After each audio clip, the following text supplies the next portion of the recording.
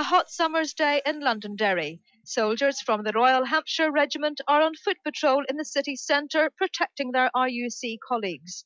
Their presence barely turns a head among the passing shoppers. 20 years on, British soldiers have become part of the Northern Ireland scenery.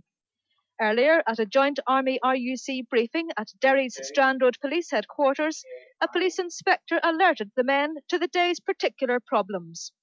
At 9:05 this morning, there was a hoax bomb call at Shipsgate Street.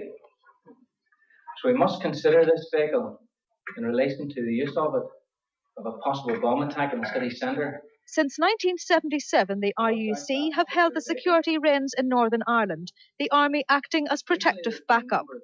There are around 10,500 troops in the province now, half the figure of the early 70s. All may seem quiet for this patrol, but Commander Lieutenant David Roblin knows the terrorist can strike at any time. The guys on patrol, they look up, they look around themselves. With their sights, they're always very aware of what's going on around them. And especially on top of buildings, windows, derelict houses, they're always looking for the possible shoot or device. A foot patrol can last for up to 2 hours. On hot days such as this, the soldiers' heavy protective uniforms offer little physical comfort. Well, I've got a shirt under here. I've got an Aniba jacket, which is a big, thick jacket with a plate on the front and a plate on the back, which weighs about a stone. Obviously, a combat jacket, trousers, boots and socks, and gloves and a helmet when you're on patrol. So we can't roll our sleeves up because it's if acid bombs or stuff are thrown on us. Their patrol over for the time being, the men return to their operational base and empty their rifles. It's time to relax, but to the outsider, living conditions are primitive. Bunk beds are cramped into small rooms curtained off from the communal living area.